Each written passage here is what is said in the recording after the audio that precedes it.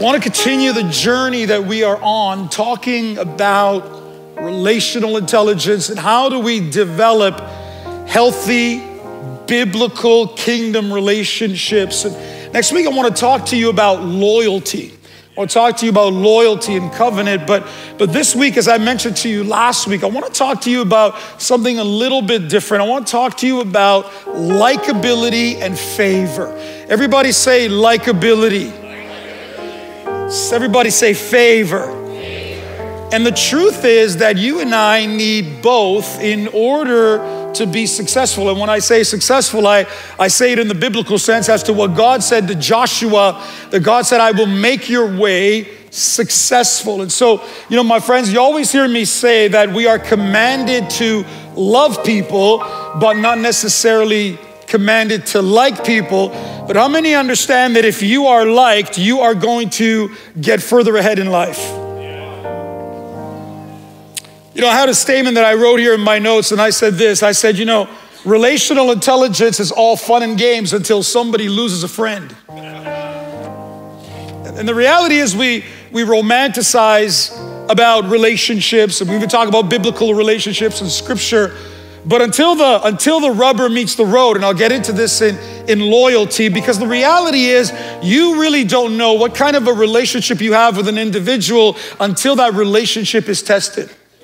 When those relationships get put to the test, then you will know truly what those relationships are about, and truly you'll know even what is in people's hearts. But I want to give credit where credit is due. Before I get to the reading of the passage, this actual term likability, I began to read an article. I found an article that was on Facebook actually from an author, a coach. His name is Michael Hyatt. I don't know if you have ever heard about him, but he wrote this article, very, very short article about the likability quotient. The likability quotient, and why in particular for leaders that likability was important. And it really piqued my curiosity. I thought, what is this guy talking about? What is he saying? And I began to study it. I began to delve into it. God allowed me to experience some things that I recognized that, you know, there are spiritual people, good people, well-meaning people that are not always liked.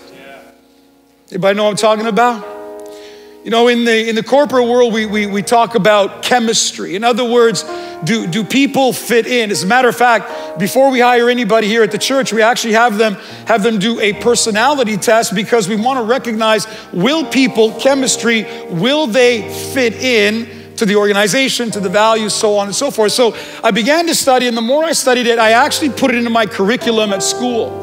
I began to build on it. I began to get more insight from God on this area of likability. But one thing I do know, and I've done a lot of study on, is the idea of favor, God's favor. And so when we're talking about likability and favor, I want you to imagine a train track. I want you to imagine the train tracks that run parallel to each other, one of them being likability and the other one is favor. And here's what I mean about the train track, because when we talk about favor, favor is God, and I'm gonna give you the definition in a moment, God pouring his favor upon you. It is something that is dynamic, it is an anointing, it is a charisma that comes from the Spirit. You obtain it from God. But when it comes to likability, you and I need to put some work into it. We need to develop this concept so that people will actually like us. Listen, anybody that is going to want to be in relationship with you or you with them, what you want to like those people. Does that make sense? People don't want to be in relationship with people that they don't like. But sometimes we mix these two up, and I want you to know that there is a difference between likability and favor. I want you to know that God will do his part, but you need to do your part. Are we good so far? And so I want to show you an image. So Michael Hyatt is not my image, it's his image of this bridge that I want to talk to you about, and I want to show you, and then we're going to get into the passage here in just a moment. But let me read the quote. Let me read the quote to you. I'm going to quote from him. Michael Hyatt said this: "Ever wonder why some people are likable and others are not?" Let me ask you this question: how likable are you today? From 1 to 10. From 1 to 10, how likable are you with others? And if you're sitting there today or you're watching online and you have an attitude that says, well, you know what, Pastor, I don't care what people think about me. That's your problem. That's your problem. Because as much as it doesn't matter what people think about us, how many understand that it matters? And so he says this, ever wonder why some people are likable and others aren't?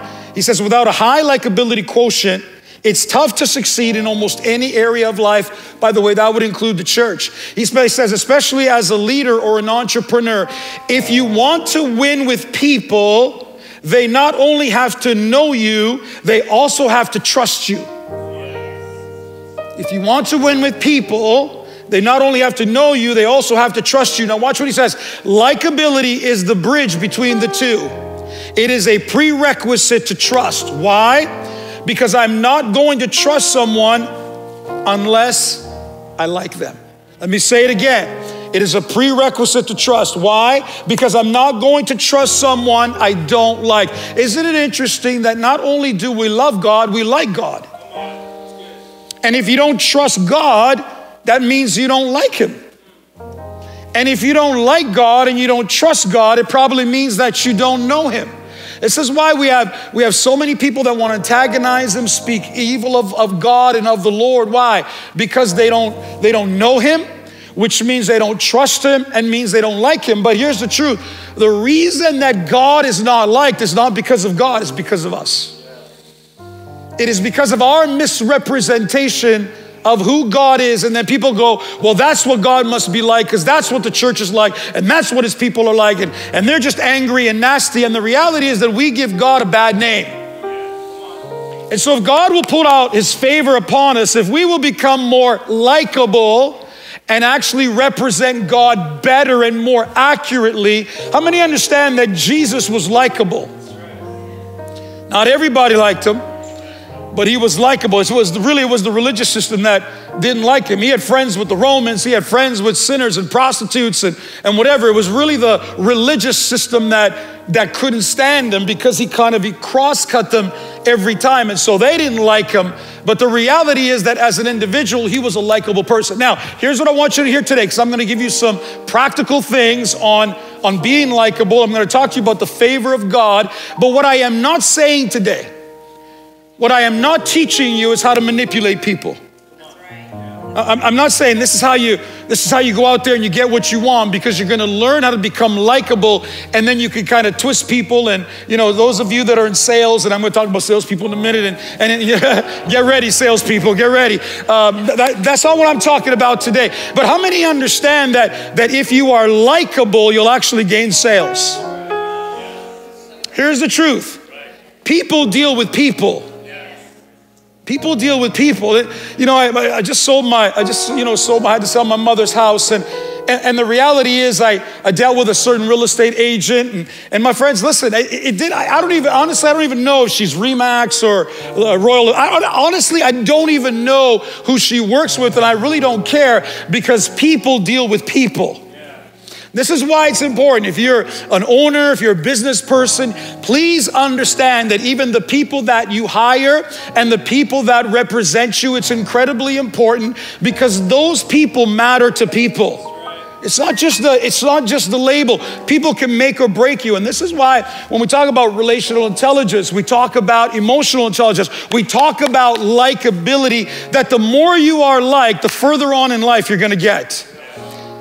And when people don't like you, guess what? They're going to reject you. They're going to repel you. They don't want to be in your company. And I'll talk about that in just a moment. But I want to get to the Word of God in two places. If we could stand this morning, first of all, I want you to turn in your Bibles to 1 Chronicles 4:10. And then I want you to turn to Luke chapter 2 in the New Testament. My iPad, for some reason, says to me it's going to die. It's at 16%, and you're like, all right, Pastor, we're going to get out of here earlier. But I'm telling you, if this iPad dies, I'm going to preach longer, all right? So you better pray for battery life. All right. 1 Chronicles 4:10 is a prayer of Jabez. I want to say this to you, church. This is not a good luck prayer. You don't pray this so that we don't even believe in luck. We believe in the favor and the blessing and the grace of God. Amen? Amen. These things that I see on Facebook, you know, oh, if you send this prayer to 10 people, God's going to bless you. If you read this in the next 3 minutes, God's going to do a miracle for you. Listen, God doesn't respond to that nonsense. That's all this hocus pocus, like, just tell those people, give your head a shake, all right? And so, Jabez, the Bible says, was a more noble individual than all his brothers, and there was something in his heart that he began to pray. And the Bible says this, it says, and Jabez called on the God of Israel, saying, oh, that you would bless me indeed. In other words, that you would grant me favor and enlarge my territory, not my body, my territory, right? Influence, leadership, authority. That your hand, the hand of authority, the hand of fellowship, that your hand would be with me and that you would keep me from evil, that I may not cause pain. And so God granted him what he requested. We're going to pray this over ourselves right now because it's a Bible prayer. And by the way, church, the best prayers that you can pray are the ones that are in the Bible. So can we pray this? I want you to follow me. Just say, oh. Come on, like you mean it. Oh, that you would bless me indeed and enlarge my territory. That your hand would be with me and that you would keep me from evil, that I may not cause pain. And say this, Lord, grant my request. Now I want you to turn to Luke. I want you to turn to Luke chapter 2 because I want you to see that even our Lord Jesus required favor from God in order to accomplish his assignment on the earth. You remember the story? I'm going to give you the background. They were on a family trip. And in those days, you know, families would gather. And, you know, you probably didn't know where your children were because there was a lot of relatives in the caravan. And somehow they lost Jesus. You imagine telling God we lost the Savior, right? And so they're heading back home and he's not there. They're like, oh my God, 3 days. They're like, where is he? They go back and then they find him. And in 48, Mary says, son, his mother said to him, why have you done this to us? Your father and I have been frantic, searching for you everywhere. But why did you need to search? He asked. Did you not know that I must be about my father's house or my father's business? In other words, Jesus is already getting a revelation of who he is and what he needs to do, but they did not understand what he meant. Now watch this. Then he returned to Nazareth with them and was obedient to them. Catch that, church. He was obedient. Everybody say obedient. The Bible says that his mother stored all these things in her heart. Now watch this. Now Jesus grew. Everybody say he grew. Notice the Son of God wasn't automatically born with what Luke is about to tell us. He had to grow. He had to develop into these things. He had to learn obedience. He had to learn to be subject unto them. And Jesus grew in wisdom, in stature, and in favor. Watch this. With God and all the people. With God and all the people. Church, I just want to tell you something. Be very leery of people that say to you, all I need is God. Just me and God. They're unbiblical. They are dangerous people. They probably lack emotional intelligence and they probably lack the ability to have very good relationships. And so they think because, I can just get with God, God wants me, God loves me, God likes me. It's unbiblical. I want you to see that Jesus needed favor with God and with people. Amen. I want you to turn to somebody and tell them that they are to be liked and they are to be favored. Can you do that? Turn to somebody, say, you're to be liked and you're to be favored.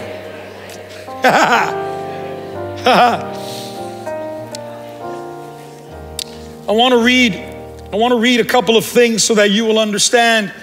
It's going to be on the PowerPoint here of what is favor. First of all, let me give you the Webster definition. It's a kind act. It's a friendly regard, it's goodwill, it's preferential treatment, it's partiality, it's a gift bestowed. My friends, you understand that when God favors you, He is treating you uniquely. He is treating you special. He prefers you.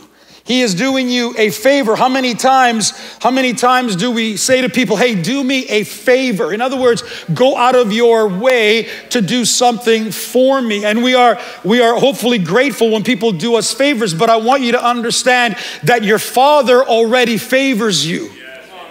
If you're in Christ, if He is your Father, if you're part of the kingdom of God, the favor of God is upon you. And it's not, you're no longer under a curse. You're not cursed, you are favored. Now, just because you are favored doesn't mean everybody likes you. Come on now. Joseph of the Old Testament, his father favored him and gave him a special coat, but it was that very coat that got him into trouble and got attention from the rest of his family. And so his father favored him and his brothers detested him.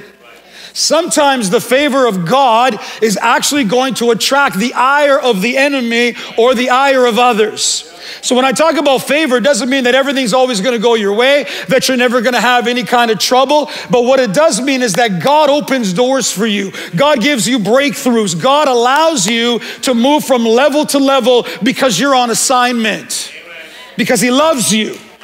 Come on now. Somebody give praise to God. Amen.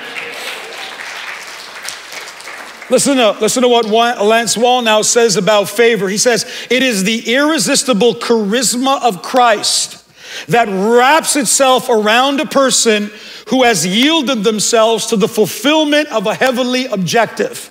In other words, when I give my life to God, this, whether you call it an anointing, whether you call it a charisma, whatever your definition is, it's like the Lord wraps you in favor, and all of a sudden, people want to do things for you. People want to open doors for you. People want to be kind to you. People want to bless you. People want to touch you in various ways. Why? Not so much because they like you, but because the favor of God is on you, and they don't even recognize why it's on you. Even as a professor, I'm not sure if I'm allowed to admit this, but every semester there, and these are all God's people, but there are just some people that stand out. They stand out, and because of the favor that is on their life, you begin to give them preferential treatment. And so, the idea is that we want to live in this kind of like communistic society, which is a lie, and we want to have the idea that everybody gets treated exactly the same. And the fact of the matter is, it isn't true. We all want to be favored. But you know what the truth is? Let's take Pastor, for example. People have short memories. We forget what Pastor did for us last month, and we watch, how come he did so-and-so a favor? And then rather than rejoicing, we get upset, we get jealous, we get angry, we gossip, we spear. Not in our church. Other churches. Listen to the rest of this quote. It says, favor is the attraction of God to you that releases an influence through you that creates a supernatural inclination in others to like you, to trust you, to cooperate with you, and to do things for you that they would not normally do. Have you ever experienced, even out in the world, that all of a sudden somebody says, I don't know why I'm going to do this for you, but I'm going to do this. God's favor. God's blessing. People give you deals. People open, as I mentioned, they open doors. They make things happen. Why? Because you are on assignment. And so in the Bible, we just read about Jesus and Joseph. We know that Daniel experienced the favor of God. Esther obtained the grace of God. Nehemiah, Abraham, Gideon, and Mary, who even the angel said to her, you are blessed and highly favored, Mary. You've been chosen. God has picked you out from all the people. And my friends, here's the truth. All of you, those of you that maybe suffer from rejection issues and various stigmas, I want you to understand that the God of all the universe picked you out from everybody else and said, you're my son, you're my daughter, I favor you. And this is not so we become proud and cocky and And all the rest of it, you're going to hear me talk about this in just a moment, but I want you to understand that this supernatural anointing is operating in your life. This favor of God, this charisma that the Lord is more than happy. And when we talk about things like blessing, we talk about grace, we talk about breakthroughs and breaking chains. All these things come down to the favor of God. I want to say it again. My friends, listen, Daniel was highly favored, but he wound up in a den of lions. The 3 Hebrew boys were highly favored, but they wound up in the fiery furnace. Please don't get the idea that if I'm favored, everything is going to go my way. No, the reality is that if you are favored, it means that God's hand is with you, and no matter what the enemy or wicked people are doing, the favor of God will always supersede that. It was the favor of God that worked in Joseph's life, that all from the moment he had that dream, and from the moment that even his own family sold him out, that everywhere he went, Joseph rose. Amen. Joseph rose, and everything he touched prospered, whether it was Potiphar's house, whether it was the prison. I don't know how you prosper a prison. He prospered the prison. He prospered Egypt. Everywhere he went, it prospered. Why? Because the favor of God was on him. But don't miss this. It doesn't mean that Joseph did nothing. It doesn't mean that Joseph was lazy. It doesn't mean that Daniel was lazy or that Jesus was lazy. It doesn't mean that, because I am favored, God is going to do everything for me. No. There are things that God expects you to do. As a matter of fact, God is not going to manage your relationships. You have to do that. You have to do that with the anointing of the Lord, because the Lord will do his part. So if we have this track of favor. Everybody say favor. Where does it come from? It's in you. Tell somebody, prophesy to them, say you're favored. Tell them you're favored. Now say this to yourself, say I am favored. And that's not a conceited thing, that's the facts, that is the reality. You ought to get up every morning, look in that mirror and say you are blessed and highly favored. Huh? Come on now. You ought to say to yourself, you are good looking, you are handsome, you are beautiful.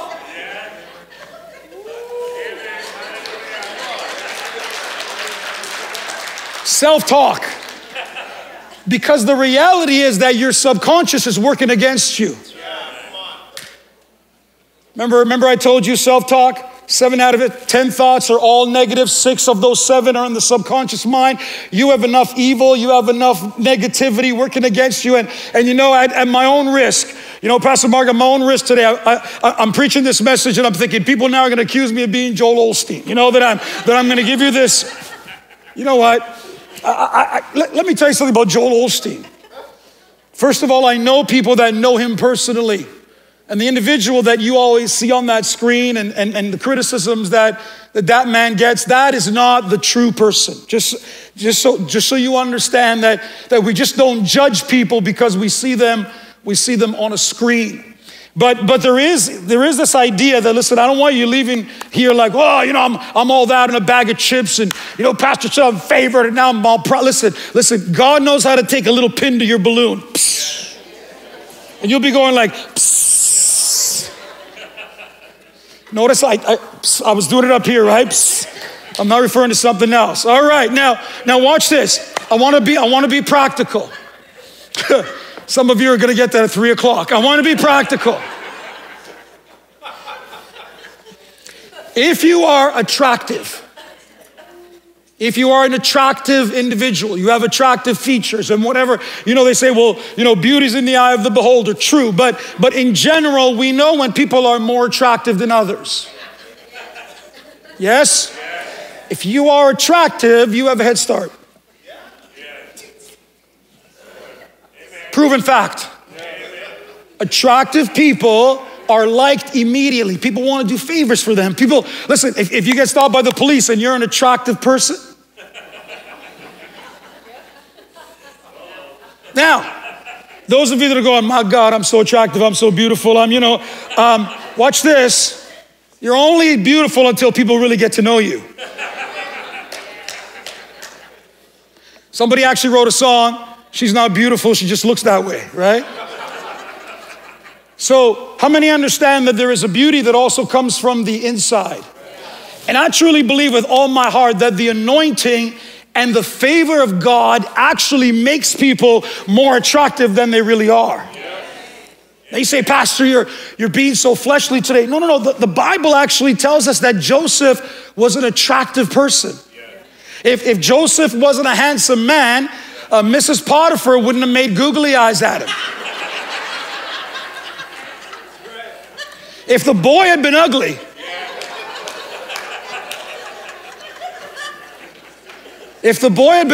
he'd have been better off, because she'd have just went, you ugly. He was attractive. I really believe, now the Bible doesn't tell us this, but I think she was attractive. You know why? Because if she's ugly, then the temptation is less. She must have been attractive. He's attractive. The Bible tells us that David was attractive. Now watch this. The Bible tells us that Jesus was not attractive. He was common. Forget the Hollywood movies. In other words, he wasn't going to give himself this advantage. But then there was something on the inside of Jesus that caused him to be attractive, that attracted people to him. But my friends, listen, if you are attractive, you have an advantage. That's a reality.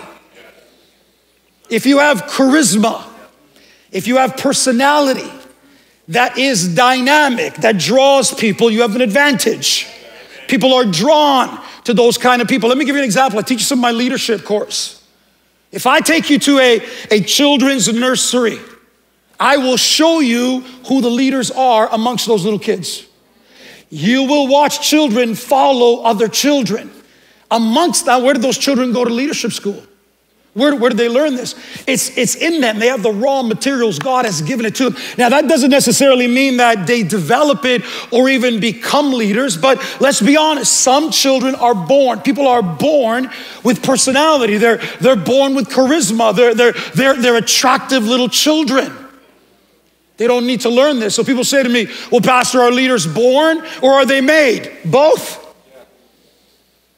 You may not be born with all the raw materials, but how many understand that you can develop them? As a matter of fact, most of the people that God calls in the Bible probably didn't have the raw materials. This is why they resisted God. So if you have great personality, if you're an attractive person, and I'm not here to qualify what is attractive, what isn't attractive, but I'll tell you what, companies spend billions of dollars advertising attractive people. Have you noticed something in marketing lately? Have you noticed the switch in what used to be attractive, that now they want more real people? We want to advertise real people. Have you ever gone to a magazine and you're like, oh, those clothes look great, and then you go to the store and they don't look great on you?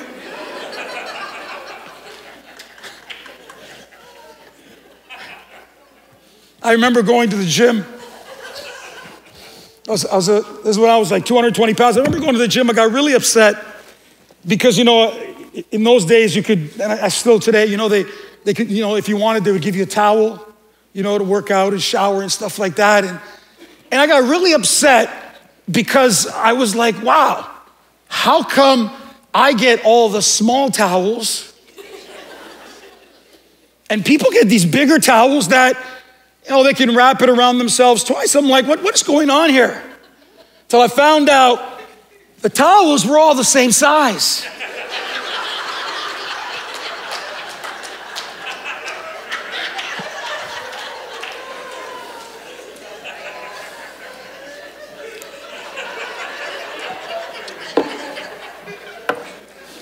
It took me a moment to pick that one up. I'm like, there's a reason this towel is tight, bro. And it's why we're here. And speaking of the gym, I want to say this. I heard this. I've been watching these, YouTube videos, and God bless people that have expertise, And this one individual, he said on this video, he said, the first day you go to the gym and then you go look in the mirror, nothing is going to be different. And the next day and the next week and maybe even a month. But then he said this, he said, there will come a time when all of a sudden you will look or you will feel something that all of a sudden paid off. And you know what we call that? Consistency. Consistency, yeah. And this morning, I was saying to Pastor Mo, because I've been working hard since Dr. Charles was here. I've put on muscle mass and I've lost 12 pounds. I went into the closet. I'm wearing pants today that I haven't been able to wear in a long time. And I'm like, woo!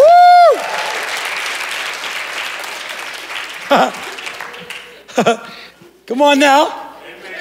That creates, what? Pastor, why are you saying that? Because relational intelligence is like that. You're like, I'm doing this and I fail. I'm doing this and it's not working. I'm doing this and my relationships aren't developing. I'm doing. And then all of a sudden there'll be a day. Because you're consistent. Because you made a decision somewhere to be biblical, to be kingdom, to allow the favor of God to operate in your life, and that you're going to do some work to be likable. Nicole here, my friend, the body, I've got a weightlifting champion on this side. I've got a fitness champion over here. I've got another lady that lost 100 and what? 117. You lost like a human. Hey? And watch this. See how they sit in the front? They sit in the front to intimidate me. I'm not intimidated, ladies. So I said to Nicole, I digress. I said, listen, I need to work on my glutes and on my hip flexors. I need mobility and stretching. And God bless her, she sends me this video. You know, this guy, he's twisted like a pretzel. And so I said to her, Nicole, I said, bless your heart for sending me the video. I said, I can't even start on the first exercise. I can't get past the fact that he's cross-legged. I said, she goes, Pastor, one step at a time. Amen. How many know that if you stretch a little bit here and do a little squat there and do some hamstring, all of a sudden, I saw it in the gym. I went yesterday. All of a sudden, I'm noticing that my weights are increasing. Why do I say this, my friends? Because, my friends, listen, as you begin to put these things in place, you will be able to carry a bigger load. So everybody understand the favor? Let's talk about likability. The truth of the matter is this. God's people, I'm going to be very honest with you. The people that struggle with emotional intelligence, they struggle in relationships, they struggle in the idea of their emotions. What they tend to do is they over-spiritualize who they are. They try to compensate for the fact that they are lacking. Instead of developing this area of relational intelligence, emotional intelligence, what they will tell you is that they read the Bible, that they fast, that they pray, that they seek God, and they begin to give you a laundry list of their spiritual accolades. But the reality, and I'm not here to deny any of those things because we need those things, but the reality is, my friends, that sometimes some of the most spiritual people are the worst when it comes to relational intelligence. They say things like they've been in the prayer closet with God. And by the way, this is the premise of my book. I said to the Lord, I said, Lord, how is it that people leave the prayer closet and they come out like devils? They split churches, they gossip, they tell you in authority who you are, what you are, when to get on, when to get off. And they always tell you, God told me. If I hear that statement one more time, that God told you, God revealed. You know what, my friends, listen, if God told you, do it. If he's revealed something to you, live it. And sometimes you want to put people back in the prayer closet because it's like you're undercooked. Get back in there and come out when you behave like Jesus. But we're in a process. We're all in different areas of growth. And so when it comes to this idea of likability, my friends, listen, don't use your spirituality to cover weaknesses in other areas of your life. Yes? Okay, number one, I want to give you 7 things really quick. Number one, pretty simple. Be kind. It's not that complex. Be pleasant to people. We read last week that love is kind, that love doesn't keep a record of wrongs. In other words, be thoughtful. Can I say this? Smile more. Smile. Just smile at people. Just be Just be thoughtful to people. Just, yesterday I come back to the gym, and there's this big dude. I found out he was an African dude. I mean, it was leg day yesterday. Pastor Mo keeps touching. I said, stop touching my legs. It was leg day yesterday. I just said, bro. He cleaned the machine. I said, sir, thank you. I really appreciate you doing that. And I mean, he almost had it. He was probably one of the brothers, he had it almost like a full go. You know what I mean? I'm like, yeah, I'm gonna be paralyzed if I do that. I said, sir, man, you're a big guy. You're really strong. And I said, thank you for cleaning the machine. And then we start talking. All of a sudden, one of his other brothers begins to talk to me because I'm talking to him. And he's like, he goes, listen, those legs are fake. He got those at eBay. And we begin to have a conversation. You know what I notice? When you are kind and pleasant to people, they're going to give you their knowledge. I say, hey, how many reps do you do? And people when you are kind, people love to give you their knowledge. They love to give you their understanding. And so he said, yeah, and he was like upper body, and his friend was all legs. I said, why don't you guys get together?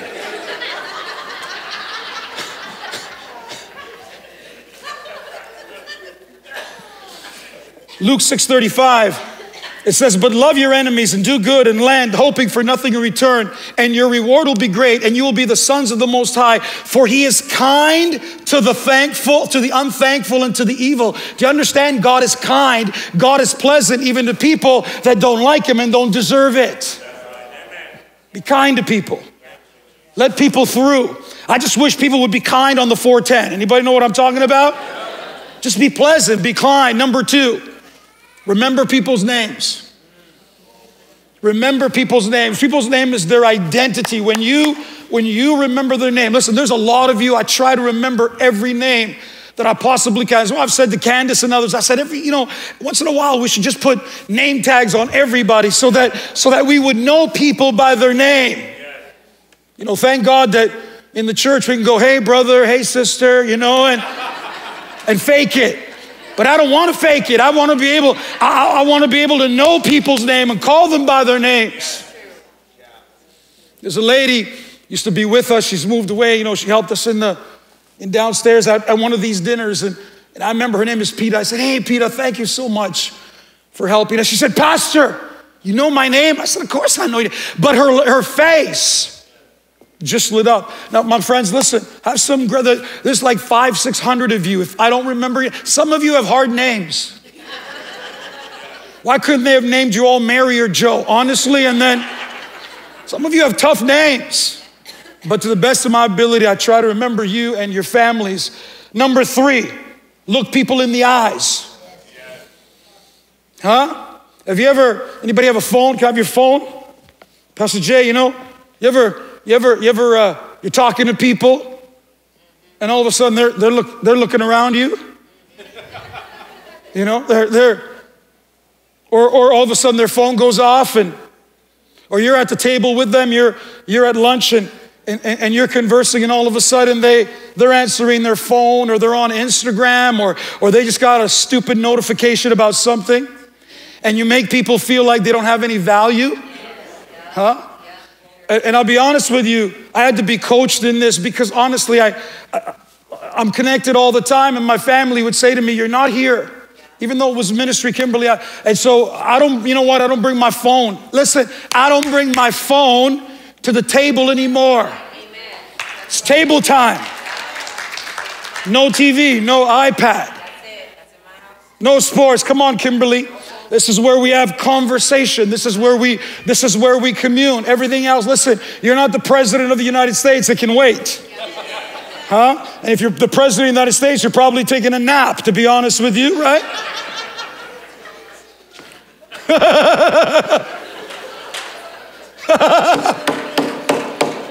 Somebody ought to wake him up and tell him it's 12:25. Luke 8:48, watch this. This is the woman with the issue of blood. Jesus says, daughter, be of good cheer. Your faith has made you well. Go in peace. Do you remember he's on an assignment? He's on his way to heal Jairus' daughter who dies because Jesus takes time with this woman. But Jesus made everybody that was in front of him feel like you're the most important person. looking at you in the eyes, that you have value, you're important to me, I want to communicate with you. And when I'm finished communicating with you, I'm going to turn to the next person. Number 4, display a genuine interest in others. The book of Philemon is an amazing book, but then Paul said to the Philippians, not only looking at your interest, but the interest of others. It is amazing to me how many people are just so self-absorbed, so selfish. I mean, I've had conversations with people, they'd never even asked me one question. How's the church? How are you? How are your family? But you just ask them one question, they're gonna talk to you for an hour.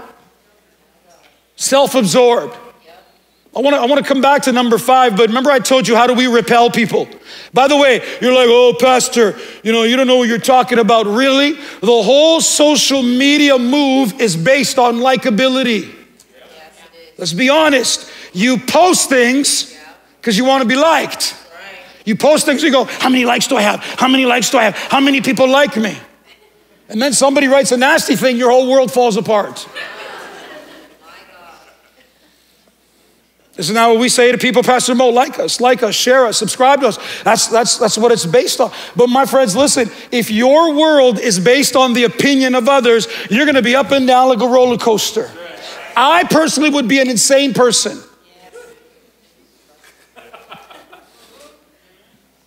They don't like you. They like you. They think you're a pile of garbage. They think you walk on water. Just, I've had a tough week. I'll be honest with you. One of the toughest weeks of my life. And yet this lady, precious lady, this Jamaican lady comes up to me right after the first service. She just says, Pastor, your message, you're so real. You just bless me. I'm like, Lord, do you send these people just to keep me from going insane?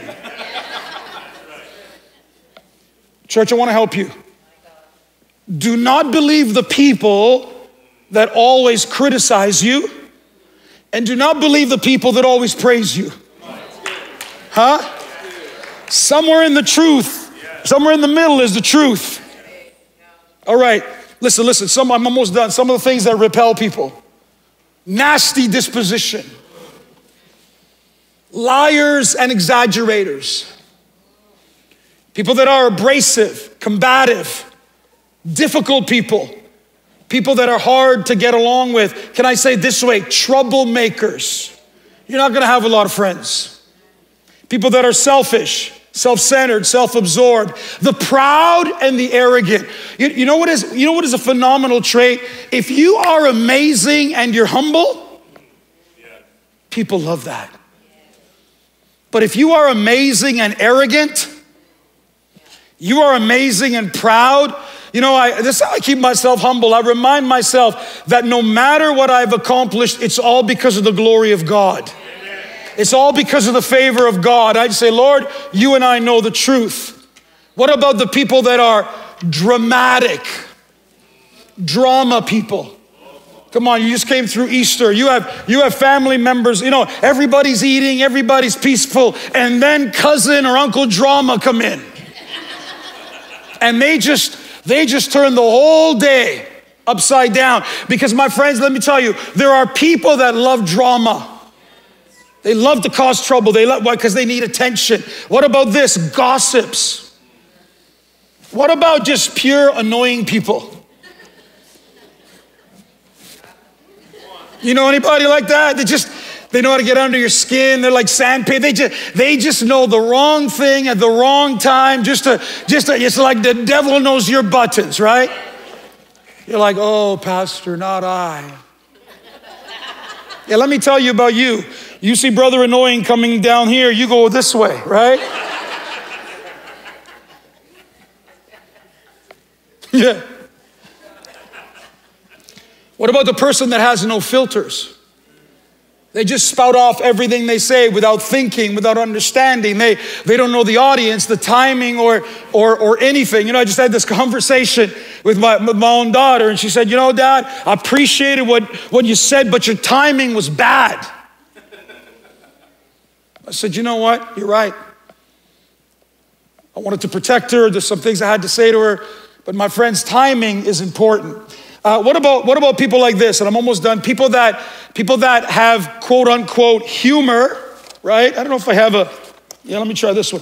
People that have humor, you know, they'll write some things even on email, social media, whatever, and then, or a text message, then they'll go, LOL. Ha ha ha. No ha ha ha. Because there are people that have mastered humor, but in reality, they know how to get you. But you see, they think that little LOL can just remove all the sting. How many have found, you know, some people say, well, you know what? You know what? We need to be smart. We need to be intelligent people. How many of us have known intelligent people that are absolute jerks? Right? They're smart, but they're jerks. Jermaine's like, Pastor, you're done. All right. Number 5, just give me 5 more minutes. Number 5, listen carefully. Listen to what people are saying to you, what they are communicating, because the reality is that listening is a skill that we don't develop very well. And the reality is that in confrontation, rather than listening, we're already creating our own comeback. I was just in meetings where it's like you're not even listening to the question, you're responding in another way. Isn't it interesting that you have 2 ears, go ahead, Jermaine, and 1 mouth? Number 6, be grateful. Be thankful. Philippians 1:3, Paul says this, every time I think of you, I give thanks to my God. I can't tell you, I'm not trying to give myself a shout out, but I think about Kimberly or I think about Jennifer, and is this true? I will just text, I say, Kimberly, wherever you are right now, I just want to bless you. I want to thank you. Listen, I'm not trying to manipulate her. I'm not trying to gain brownie points with her. I'm not trying to gain anything out of it. It is a genuine heart that says, I am thankful for you. Come on, somebody, give God praise. To just genuinely have affection. I'm thankful. Because the truth is this, in relationships, people have short memories. People forget the things you've done for them. You know, I've walked people through some dark, dark days and they just forget. They just forget. Here's my final one, and we're done. Everybody say we're done. Number 7, I can't hear you, bro. Are you playing? By the way, everybody, this is Jermaine. Everybody bless Jermaine. This comes, is it Whitby? Is that where you live in, Whitby? Oshawa, that's even worse, bless God. I mean, the school's in Whitby. Oshawa's even farther. I said to him, he needs to get a revelation to come west. And but he's a precious brother. He's with us every once in a while. But number 7, my friends, listen, celebrate milestones. Celebrate birthdays, celebrate anniversaries, celebrate people's accomplishments, celebrate when good things happen to people, celebrate when God blesses people. Do you know what God looks for? Let me give you a secret.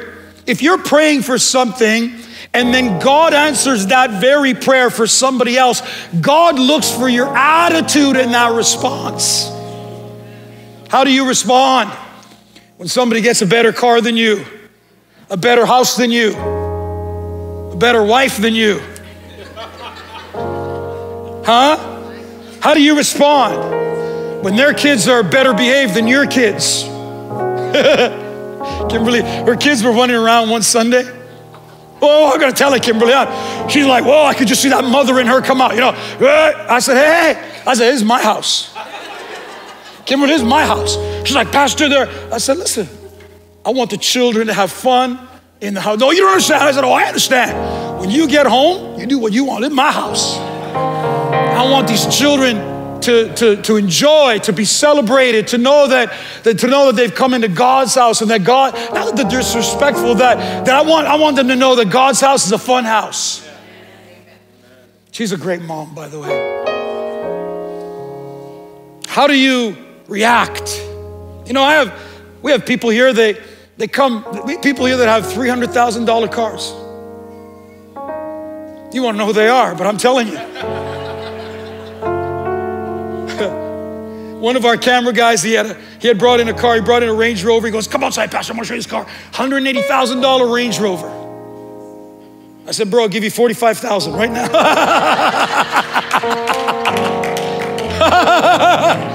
That conversation didn't go over well. But anyway,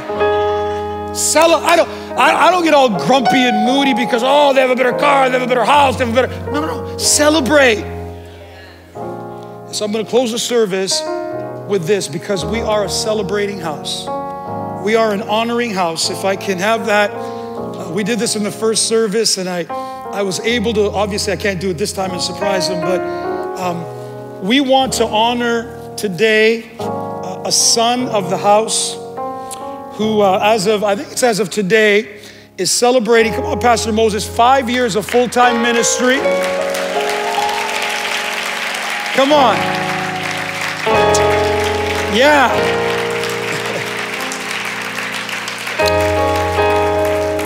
Pastor Moses has, yeah, come on, bless him, bless him. Yeah, he's been with me 10 years, but full-time ministry, did his internship here, and I've just watched this young man grow in his, how many appreciate his teaching, okay?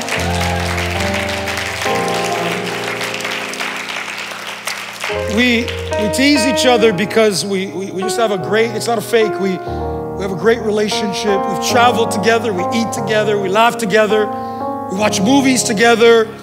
He's at my house. It's not a put on. Really, we have an amazing relationship, and I'm just so proud of him. He's 28. Did you say you were 28? Come on, how many know people at 28 can't even tie their shoes today, right? And we have this incredible young man that just loves God. And so we are an honoring house. Pastor Moses, we love you. You're a gift to the body. You're a gift to me. You are a gift to me. And I love you. I bless you. And I do love our relationship. And I know the church just absolutely, yeah.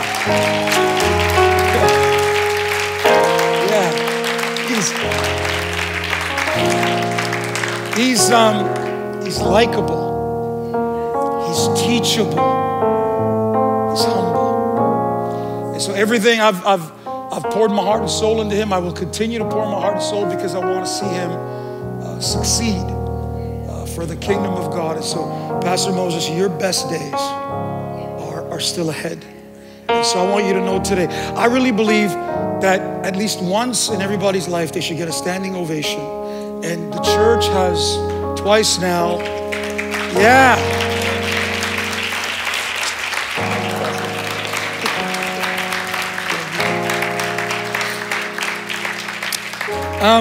He loves to scare people, and he can be annoying, you know, but I know that I annoy him as well. And so I want to bless you today. Church, I want to tell you, listen to me very carefully. Grace. I received the word yesterday all the way from Australia. For you, grace is about to increase in your life. The prophet of the Lord, he said to me, Pastor, listen to me, church, and this is online. He said to me, because of the way you have handled, and there was a situation, and because of the grace that you have displayed, listen to what he said. He said, this grace is going to fall upon your people and upon the church. Are you ready to receive it? Lift up your hands. Father, in the name of Jesus, I declare that grace be multiplied. Favor, blessing of the living God upon your people. We thank you, Lord, that you would give us wisdom to grow even in likability, that we will take this word seriously, that we will apply it, and even as we read earlier, that we will do an MRI in our own heart, even as David did it. Grace increase in the mighty name of Jesus. Hey everybody, thank you for joining us today. Thank you for watching. We really appreciate your time. Will you please like and subscribe so that you will get notifications? And by the way, your comments and your feedback are very important to us. Even sermon series and messages that you would like to hear about, please let us know. Drop us a line. We would love to incorporate that into our teaching and our preaching. We appreciate you and thank you.